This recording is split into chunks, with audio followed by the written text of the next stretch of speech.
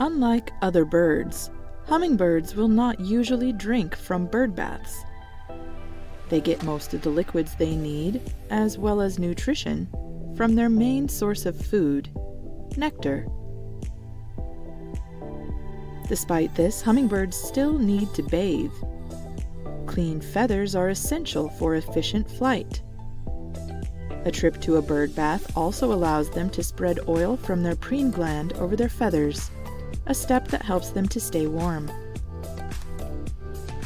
Bird baths also help hummingbirds cool down when it gets too hot outside. In the wild, hummingbirds will bathe in rain showers or rub up against wet leaves. But if you have a shallow little bird bath with a gentle spray of water, a hummingbird might just take advantage of it.